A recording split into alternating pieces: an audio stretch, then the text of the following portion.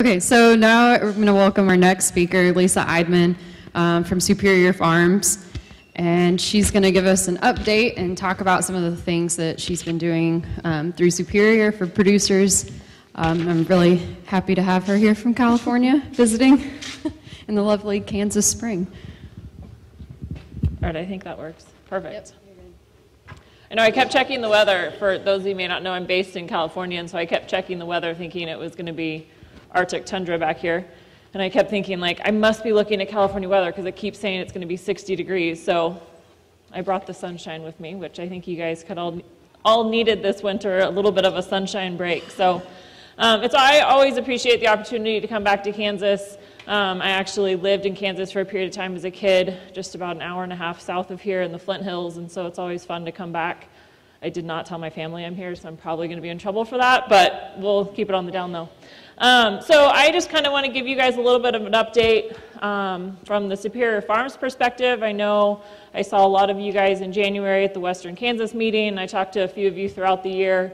But a few of the things I wanted to cover today, touch on consumer trends, since that's one of the most important pieces that we need to be aware of as sheep producers. Obviously, we want to make sure that we're producing a product that the consumers want.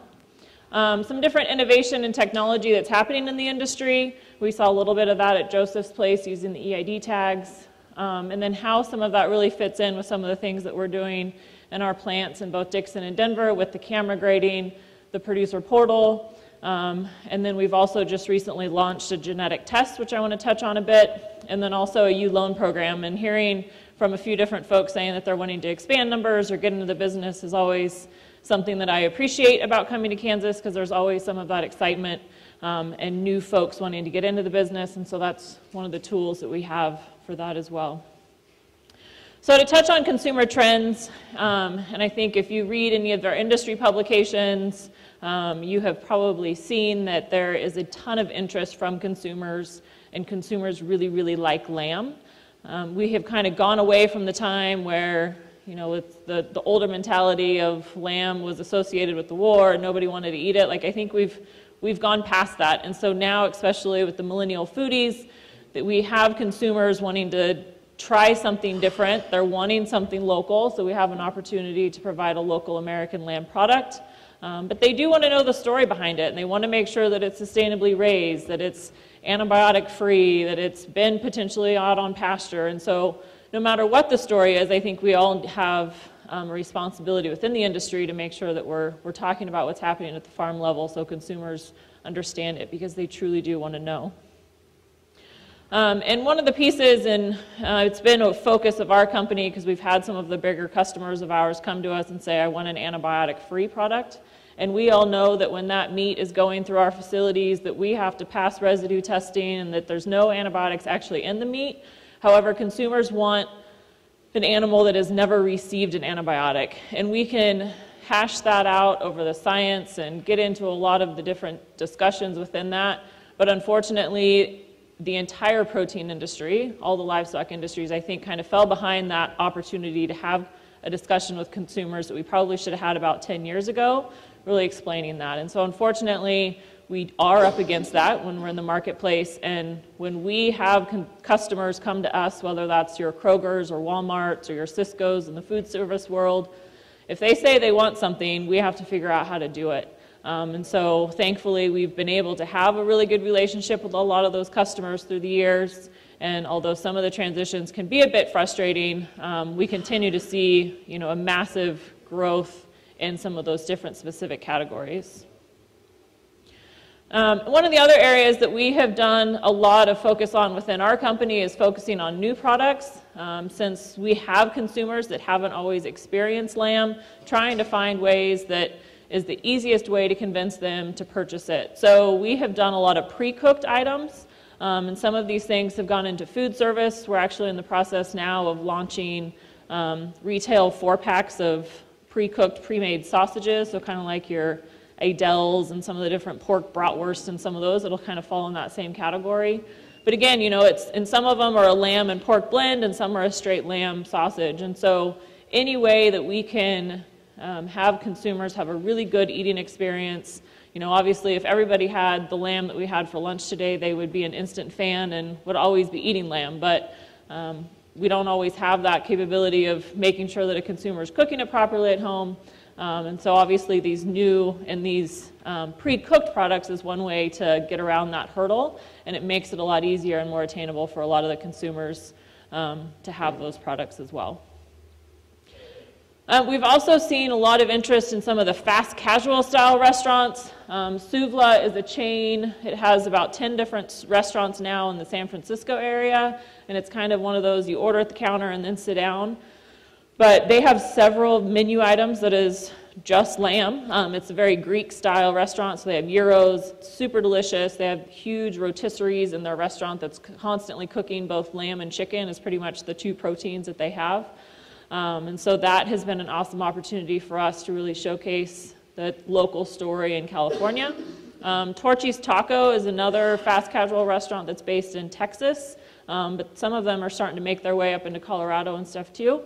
And we have worked with them the last few years to do, they have a special taco every December that's been a lamb taco. So again, you know, in some of those, it's not your fancy racks and white tablecloth restaurants anymore that we're looking at when it comes to the consumer side. It's really what is the easy, delicious way to have lamb. I was on the East Coast last week. There's another kind of Mediterranean style fast casual restaurant called Cava.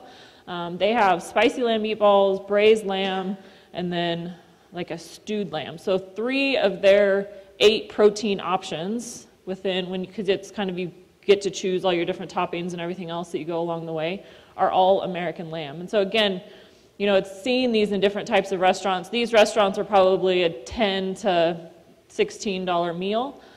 So within the cities, that's kind of a typical lunch for a lot of those folks.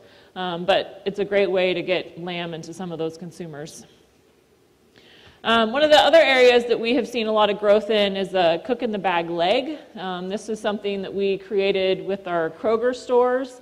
And this was, we didn't think that it was going to work very well, but because Kroger came to us and said, we want something that can go next to the turkeys and the chest freezers in the store, and literally the consumer can go home and take that frozen leg and stick it in the oven and it's going to come out delicious. And we're like, you never stick frozen meat in an oven, but okay, let's try this out and try different cooking methods and what have you. And so it literally is a product that the consumer, you can cook it in the bag itself that it comes in, so it's kind of like a foil type bag. It keeps all the juices in, it keeps it super delicious, and they literally can put that bag in the oven with a frozen piece of meat and have a beautiful leg of lamb for their guest for dinner, whether it's a holiday and what. And so we've seen tremendous growth with Kroger in that. I was talking to one of our sales guys that covers our Walmart stores, and he actually said that looking at some of the Walmart data, we are now selling more seasoned, or Walmart is selling more seasoned legs than they are a traditional leg, which we would have thought would have never passed each other up. But again, it's that opportunity for a consumer. It's taking one step out that the consumer doesn't have to do. We're already got it seasoned, it's ready to go, and all they have to go home is cook it. So a lot of really cool opportunities within the marketplace, both retail and food service. This is an example of some of our packaging. You know, like I mentioned, we try to tell the story as much as we can, and so this picture here are the Nays from Idaho, and their ranching story is on the package of every, I think it's the loin chops that they're on. But every single different cut that we have for retail space has a producer story on the back of it. And so that's something, again, that we have had a lot of interest in, and I think as you guys, whether it's on social media or just talking to your neighbors more and more, those consumers want that story. Here's an example. I was hoping Katie Oligary, who is working on her PhD here at K-State, was going to be here, but this is a picture of actually her folks who live in California. And she actually, I think it was about 2 years ago, she texted me and she's like, I am in a grocery store in Kansas and I just saw my parents on the back of a meat package. So it's cool to kind of see how that goes across the country and really be able to showcase those stories too. So no matter what we do, we have to make sure that what we are providing in that meat case is what the consumers want, and so that kind of hits on that. So then I kind of want to dive deeper into some of the things that within the industry that we're working on. Yep, do you have a question? The hero restaurant, is that a So they are using just straight legs and then seasoning it, putting it on a rotisserie, and then slicing it really thin. There are a lot of gyros typically made with the meat that's off the cone that's shaved off in that too. But yeah, they're just using straight legs, so that's pretty cool. So now to dive deeper into kind of the programs that are affecting you guys as producers. Some of this technology we have in play in Dixon and will soon be in play in Denver, but it's something that we as a company truly believe in, of really looking at innovation and how to be doing things a little bit differently that is more efficient for everyone within this industry to make sure that we're able to provide those consumers the products that they're after. So the first one I want to touch on is electronic camera grading. So in our Dixon facility, we are officially using the camera as our USDA grader. We still have to have USDA on site, and they have to verify every day that it's working and that it's validating all of the grades correctly. But there's a lot of other really good information in the camera that we're able to utilize as well. And because there is so much information, this is why we've really started working with folks and encouraging producers like Joseph and some of the others to really start using the EID tags. And I know Ron Gibson's another example of really having some success using those EID tags and the information it can share with you as a producer. But then tying all that back at the plant level is extremely important too. And so we have readers in our pens in Dixon, and then we also have an EID reader for the tags inside the plant as well. And I'll show you some of those pictures. And that's also, we can then give that carcass data information back to you as producers on an individual animal basis rather than a lot basis, which is what we have typically done historically. We are in the process of implementing the same technology in Denver, and I know that's what's most important within this part of the world because this is where a lot of your lambs are going, and so we are anticipating that the Denver implementation will be done by the end of this year, hopefully this summer. But it hasn't been an easy process, and for those of you that have heard me speak ever since I've started with the company, it's been one that we have talked about for many years. USDA really loves their old way of grading, and so it did change a lot of processes that we had to make within the plant, and USDA has to approve every single one of those processes along the way, which is good to make sure that the technology is working and that they are a partner in this, but at the same time, since it did change the way that they are used to doing business, it did create some obstacles. We also had to get the USDA graders are part of a labor union themselves, and so then everything that we also wanted to change, their labor union had to approve. So it turned into a lot more of a messier process at times, but at the same time, we did get the approval. And then this to me is just funny. So the camera has to get locked whenever it's not in use. And every morning before we can start kill, we have to have USDA. USDA has to be one of the first ones at the plant. They have to unlock the machine themselves because we are not allowed to have a key, even though it's our equipment and we purchased it. And then they have to validate it and run the validation test, and then they have to make sure that they're there watching the camera take pictures. And so we've turned it into a joke of the infamous key, and we worry a little bit if our USDA grader decides not to show up one day. But ultimately, you know, the key belongs to them and the technology behind it. And so there are a few little snafus that we have to get through, but at the same time, the information that comes from this is definitely worth it. So what does the camera collect? And I know I've talked to a few of you about this previously, but just as a quick reminder, it takes 2 images of every carcass, and I'll show you an example of this. And from those 2 images, in an algorithm based on the color and the sizes, it is able to calculate the USDA yield grade, the USDA quality grade, and then it can also project what each of those primals will weigh. So it'll tell you what the leg, rack, loin, neck, breast, trotter, and shoulder all weigh within that carcass, which to me is some really cool information to be able to feed back to you as producers as you're looking at genetics and trying to figure out which sires are giving you the highest quality pieces of meat, and especially when we tie that back to the consumers and really trying to provide the consumers that ideal product. The other cool thing that we're able to do in our plant in Dixon, because we have RFID trolley tracking, and for those of you that have been in the plant have noticed that once a carcass enters our kill floor, it's never, once it's especially leaves the kill floor and into the coolers, it's no longer touched. Like everything is automatic as to how it moves.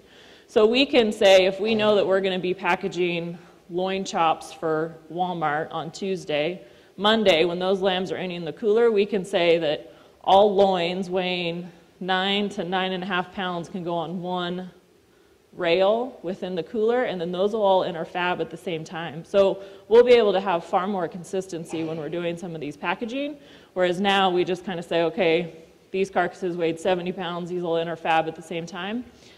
There's some really cool efficiency pieces that we're able to do at the plant as well. And then the third piece is that it also calculates an ovine carcass cutability, and that's more or less the percent of that carcass that'll be used for retail cuts. And so to me, that's even more information. Like now we refer to dressing percentage as being something that is a cool piece of information, and it definitely is, but this kind of takes it to a whole nother level of really knowing how much usable product is in every single one of those carcasses. So then to touch on what those readers look like, it's more or less, you know, like I mentioned, we've got the readers. Many of you have them on your farm now, whether it's the handheld or some of the readers that they walk through, but we have the panels and the pins, and then literally once that carcass is there, we know that that carcass was that lamb when they entered the plant. So as we've developed all of this new technology and wanting to make sure that we can give the information back, you know, it's kind of a big circle of working with you guys and how you have your production softwares working as well. So if we use Ron as an example, who's been using the EID and has his own management software, he's got that information stored and ready to go. And it starts with your database. This is a picture of the readers that we have at the plant in Dixon. Very similar ones will be going into Dixon or into Denver as well. And this literally just reads every single ear tag that goes by, and then that's transmitted into the plant, so then that way we know the series of ear tags. The other cool thing is that as we have seen more commercial producers start utilizing these tags, that the truckers can then start using this to count the sheep coming off the truck as well, because it does have the accuracy rate is pretty exceptional. And so we've all tried to count sheep as they're either being loaded or unloaded, and sometimes you're really good at it, and other times it's like, oh crap, I forget what number I'm on. So, I mean, using this technology to really help with that will help as well. And then this is on the line, so it's kind of hard to see. So this is the bleed table, so as the lambs are, after they're cut, they are here, and then their feet kind of enter. Well, it's a little bit bad. So here are the hooks that the feet are on, and then this is the panel that they'll go by. So then in the hooks inside the plant also have RFID chips in them.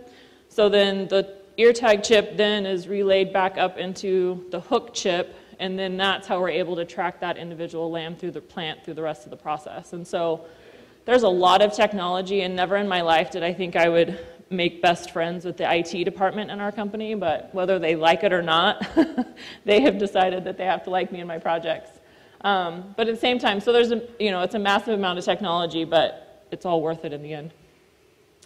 So then you can kind of see the top here. Like I said, the hooks carry this through. This is actually part of the plant where the pictures are being taken. The blue screen, which is harder to see in that picture, but the blue screen, every single carcass has to go past that blue screen, and that's where the photo is taken for the grading process. And it's all the color calibration and everything that goes along the way. So if we go back to that feedback loop, you've got your producer management, we've got the EID reader at the plant, we tie that with the camera, and then once that information is what lives within our producer portal. And so the data within the producer portal is then now being built into this entire process as well, because we're using those EID tags. So the portal itself is all of the data that's collected from the camera. So if Ron sends us lambs on Tuesday, Wednesday afternoon, he's going to get an email from us that says, hey, your lambs have been processed, and here's all the data. So he can then log into his password-protected information, and we'll only see his lambs data, but every single producer that's sending lambs through will see all of their own lambs. that lives in, this is kind of the home page of it, and a variety of reports and information can be derived from it. And then this is an example of just one of the lambs. So if you pull up your lot of lambs from that day, you can then just start clicking through and looking at every single one of them. In this case, this lamb didn't have an EID tag, so it doesn't have the EID tag listed. Otherwise, it'll be one of the options. But this is obviously the back view image of the carcass. The hot weight on this one was 77.3 pounds, yield grade 2.78, quality grade choice. The OCC percentage was 67.3%. The breast weighed 9.7, rack weighed 9.3, shoulder weighed 19.1, legs weighed 25.1, 8.8 loins, 1.7 neck, and 3.1 trotters. And so obviously a ton of really cool information within that though, and really trying to look at, and that kind of falls within somewhat of the norm. Obviously your legs and shoulders are always going to be your heavier cuts.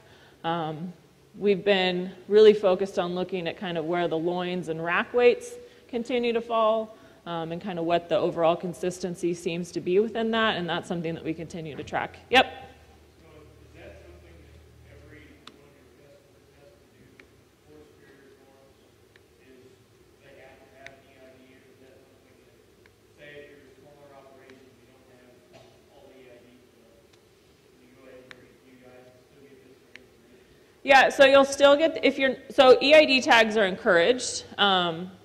We have only required, we process a lot of the fair lambs in California, and they've been the only ones that we've said, okay, you have to start doing this, but that's for fair traceability purposes. If you are a producer, though, and says, I don't want to use EID tags, that's fine, you don't have to. But you're only going to then get this, you'll still get this information, but you won't know which lamb is which, right? So you'll just get it back as a lot and then say, okay, I can sort through it and still look at it, which is still good information. And we realize that not everybody in the industry, whether large or small, will be able to convert to those tags. And my only hope is that one day we see those tags either included as your free scrapey tags, or they become just as cheap as some of those options, and I think we'll probably get there. One of the undersecretaries with USDA last week, when a bunch of the sheep people were in town, actually said that he hoped that the scrapey tags would be used as EID as they continue to look at that program and that. So I think there's a lot of interest within all of the industries to encourage the use of the EID tags, but we aren't requiring it, and you don't have to have them in order to sell lambs to us. This is an example of another report within the portal. So of course you can download this data and then put it into your own management software as a producer, or you can run a lot of different reports and looks at it within the program itself as well. This one looks at how loin weights compared to the carcass weight. So if that graph was bigger, if this graph was bigger, it'd be easier to see, but you can kind of see how the overall carcass weight corresponds with the loin weights on those. This one looks at the average loin weights within each of the carcass categories. And then one of the cool things about these last two graphs is that it also compares you to the average within that plant that you had your lambs processed at. So you'll then start knowing how you compare to your neighbors, even though your neighbor's always honest when you ask them individually, I'm sure. But this will really start telling you as to how your lambs are comparing to all the other lambs that are being processed in either Dixon or Denver. And we'll have two averages because we do have a little bit of different types of lambs processed at each of those plants. But it will kind of give you that comparison. And then this is literally just a list of every single one of those lambs within that lot as well. And so you can look through it in that aspect too. So there's a lot of different ways to look at the information, and there's probably more information there than we will ever know what to do with. But I think it's a really cool step and something beyond just a kill sheet that says 50 head of lambs and this number will yield grade 2s and this number will yield grade 3s, but really taking it to the next step of some of that detailed information. Yep. The figures with cuts, those are in pounds, correct? Correct. Yep. So then one of the other parts of the program is that you can compare up to 5 different lots at a time. So if you're not using EID tags, but you kind of know how some of your lambs have been sorted out, then you could just deliver them in different lots, and then you could run some comparisons that way too. You can run comparisons from year over year to 2 years ago, once that data lives in there for that period of time. But it really starts letting you kind of see how things change through time, and in comparison to the different lots that you have delivered over that period of time as well. So coming back to the feedback loop then, being able to download that data from the portal into your management software or into whatever type of program that you choose to use, or even just being able to look at it in the portal, is obviously a big piece of making sure that we have that full circle of information being able to share with producers. I kind of touched on this. Obviously, there's a lot of individual lamb performance. There's the lot performance within that. But then also really being able to track lambs from birth to slaughter. So then that way you can really know, okay, was it genetics? Was it production changes? Was it a feed change? Was it the time of year? A lot of different information, and full transparency from us as well as the type of information that's being provided through the portal. And then one of the pieces that I think is most important, and I think a lot of the folks that are part of NSIP and are selling seed stock rams, making sure that that information gets back to them. So if you know you used a certain number of rams, and you can then start sharing that back. Because I think sometimes within our industry we get information, or a feeder gets information, but maybe it doesn't always make it back to the producer, or the producer gets the information, but they're not always relaying it back to whoever they're buying rams from.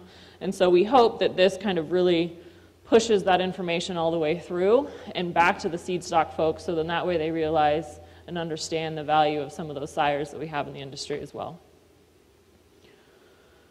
So then the last piece that I want to talk about is a genetic test that we have launched to the industry just this last year. And it kind of closes this full circle of EID and carcass traceability and understanding the full potential of all of this information. The primary goal, and everyone is always like, why is Superior Farms getting involved with genetics? You guys process and sell the meat, just do it. But our goal is that we realized that there is some really cool genetic technology out there for cattle and swine, and even internationally within the sheep world, but it wasn't always coming back to the US sheep industry. And if it did, it wasn't at a price that was effective whatsoever for our industry. So our goal with it was to create a reasonably cost genetic test that would ultimately increase flock efficiency. It would increase your producer margins for yourselves at your farm gate level, and then also increase the number of lambs in the US flock, which I think is one of the most important pieces as well, as we look at, we've stayed pretty stable within our industry in the last 5 to 6 years, and I think that's a good thing. But if we can kind of rebound and really see those numbers come back and increase, it'll be an even better. So what exactly is it? The super scientific terms, it's a genotype marker panel that looks at a variety of different markers, and I'll get into those. It was a collaboration that we worked with the University of Idaho on. And more or less, we were able to kind of create this test that's typically in the $50 to $60 range, down to $16 to $20 per test. And what this panel does is it will determine parentage, and I'll kind of break that down. It looks at a variety of single gene traits, and it also looks at some of the multi-gene traits. So some of the single gene traits are your disease resistance. So some of these already exist as a standalone test now, but now it exists all on one panel. And so instead of testing just for scrapie or just for OPP or just for spider, it all exists on one panel in one test. It also tests for twinning or fecundity, looks at that genetic marker. There's some in regards to fleece variation, yellow fat, which is more of an international gene that a lot of different countries have looked at, but we included it on the panel just because we don't really know if that is an issue of the US sheep flock. Double muscling or the calipige, which a lot of folks, of course, are interested in and wanting to know. And then also horned or polled. And so those are some of just the simple, more straightforward traits that it looks at. And then some of the multi-gene traits are your milk quality and quantity, which is important if you're also looking at increasing the number of lambs, wool, staple length, and quality. Meat quality, which is obviously an important one as we talk about all these different additional pieces of information that we're collecting. And then the parentage test, which is something that is we talk about using the EID, and if we are breeding in groups, we don't always know which sires are giving us some of those better lambs. And so the parentage test will, if you're collecting DNA from both the rams and the lambs, then you'll be able to identify exactly which sires are giving you either the really, really good lambs and really good carcasses, or some of the lower performing. And then if some folks even want to trace it back to the mothers, if you're breeding out on, or lambing out on the range, then there's some cool information within that as well. But as folks start, we've definitely seen more folks on the parentage side interested in the sire piece of it. So how does it work? You as a producer collects the sample, whether it's if you are ear notching or tail docking, that's a piece of tissue that is perfect for this type of collection and test. Blood tubes will work, and then also TSUs. TSUs, unfortunately, have a little bit of an extra cost that goes along with them, blood tubes as well. But thankfully, we are working with a lab that is very excited about getting tails and ear notches delivered to them in the mail. But it's a great resource, and part of our process with that was that we didn't want something to slow down the process of you processing lambs, right? When you're either docking or tagging or whatever your process is, differently at each ranch, it seems like. Trying to figure out a way to do something but not slow it down. So I worked with some commercial producers in California, and they notch their lambs when they're processing them. So I said, well, instead of throwing that on the ground, let's put that in a bag and we'll use that as your piece of tissue. And the same with the tails. If you're hot docking tails and that's something that typically gets tossed, like keep that instead of discarding it. And it's definitely not as scientific, although it's a piece of tissue and it works, but it's a little bit more of a organic way of collecting. So then once the samples are collected, you send those in. The DNA is then extracted. It's then genotyped, it's then analyzed, and then you get a report back that will tell you which markers it has. It'll give you a parentage analysis of which sire is most likely of that lamb. And again, that's something that you can then build into your own management software. And we've been working with some of those folks that have the softwares out there to make sure that all of this additional information can fit within it. And I think we're pretty close to getting there with some of those companies. Otherwise, it's kind of looking at it in analysis and through Excel spreadsheets and what have you. But really being able to tie all that information together is going to be pretty impactful, especially when, if we go back to the picture of the lamb on that, within the portal, and we know that that lamb was 1278 and he belonged to sire 567, and you can then start really looking at seeing which of the sires are providing you some of those higher quality lambs or lower quality in the case that will happen too.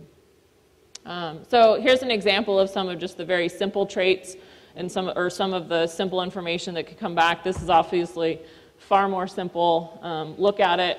But if you have 4 ewe lambs that you're trying to decide if you want to keep them or cull them, and if you look and say, okay, ewe lamb 1 has the fecundity gene, she's not going to be a very good milker low, and she's going to have horns. Ewe lamb 2, no to the fecundity, no to milk, and she has horns. Ewe lamb 3, she's a higher fertility ewe, she is going to be a good milker, and she's going to be polled. So you can start trying to look at those different decisions, and you not necessarily making your decisions based on just one single gene trait, but really looking at how they all impact one another. You would most likely probably decide to send ewe lamb 2 down the road and send her to Denver. But whereas ewe lamb 3, you're probably going to want to keep for yourselves or sell her as a replacement because she's genetically is going to be a far superior, more productive type ewe. So then just kind of coming back to that feedback loop, if you're utilizing all of these different pieces, I know it's a little overwhelming and a ton of information, but at the same time really trying to close that loop of everything that's happening with all of the different technologies that we've talked about through the years and really trying to have that full transparency and the full feedback throughout the entire process. Let's see. So then, oh, did you want a picture of that, Matt? Okay, good. So then lastly, I want to touch on ewe financing, and I know we have set this program up with quite a few producers here in Kansas, and we are always trying to expand this as well. We understand that sometimes banks, hopefully there's no banker in here that's going to throw something at me, doesn't always understand sheep. They understand cattle and they understand pigs really, really well, but when we've had some of the younger guys and gals go into a bank and they are pretty much laughed out saying like, I don't understand sheep, I'm not going to give you any money, good luck, go talk to somebody else. And so as we are hearing that as being a pretty big barrier of entry for producers, we said, okay, well, what can we as a company then do to help kind of get over that barrier? And so we've set up kind of a ewe financing that then also turns into a long-term contract.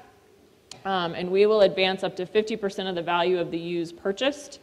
And then you more or less are paying that loan back over 3 years by delivering the lambs to us. And then we'll keep a portion of each of those deliveries through time to pay that loan back. And so we've had, folks anywhere from buying 200 ewes to, I think one of our bigger ones was like 1,500 ewes in the West. And so it really does vary in different size and production, and obviously each of you have different ability of risk and what have you, but we are pretty flexible. There's not one, like, this is the only way it will work. I think every contract looks a little bit different. So kind of an example of walking through how that works.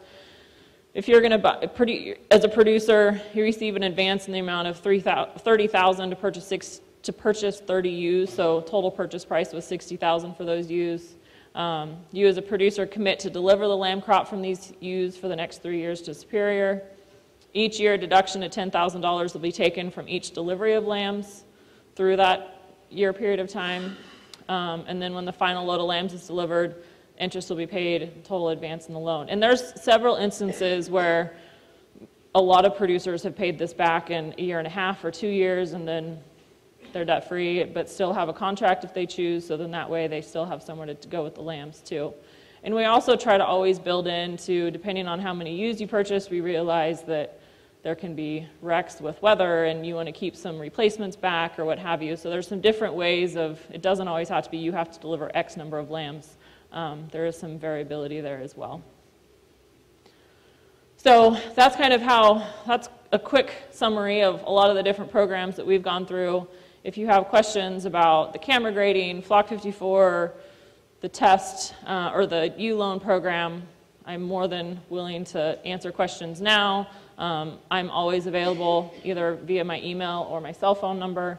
And I've talked to quite a few folks, but at the same time, if there's ever any interest, any day of the week or time of day, I will always get back to you. So we do have, any questions? Yep.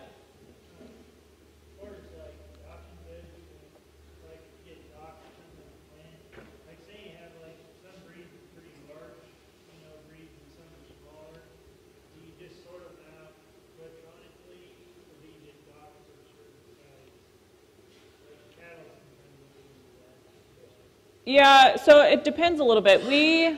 Our ideal weights, it's kind of 65 to 80 pound carcass. If you look at things on a bell curve, right? Like if the biggest part of the bell curve could always fit within that, then things are going really, really well and you're gonna hit a target and have a good price for those lambs.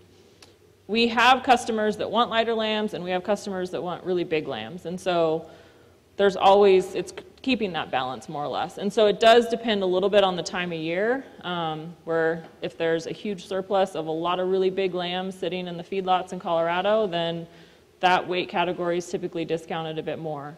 Or if they start falling in the yield grade 4s and 5s, because that means there's a lot more fat to have to trim that we have to take off in the plant. So it varies a bit. And then on the lighter lamb side, especially if there is a ethnic holiday happening or a need for some of those lighter lambs, then we see the lighter lamb market increase. So there's a lot of different factors that it's not like it's the same every day, unfortunately, which makes it a little bit tricky, but it varies. I think for docking, the biggest docks typically come with a yield grade 4 or 5, or if the lambs go ungraded or because they're over a year old, is when you would start seeing some of the bigger discounts.